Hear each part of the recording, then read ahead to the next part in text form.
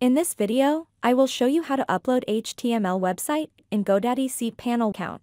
First, we need to log into web hosting account. I have my hosting account with Godaddy. You may have your hosting account with any other web hosting company like hostgator or bluehost. But CPanel hosting process are all same. We need to click Manage button under web hosting section and next CPanel admin button in this page.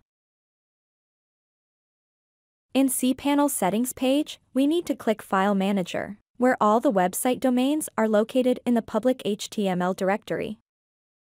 Here in my CPanel, I have more than one website domain added in it. We will see how to upload the HTML site in helpdesk.com site. And here, with this upload link in the top menu, we can upload the entire HTML website. Instead of uploading each file individually, we can upload the zip file containing all the website files. And done uploading zip file. Let's go back to helpdesk.com folder. And now, we need to unzip and extract the HTML site folder. And next move the file from the HTML folder to the main helpdesk.com site. And we are done moving all the HTML website files into helpdesk.com folder.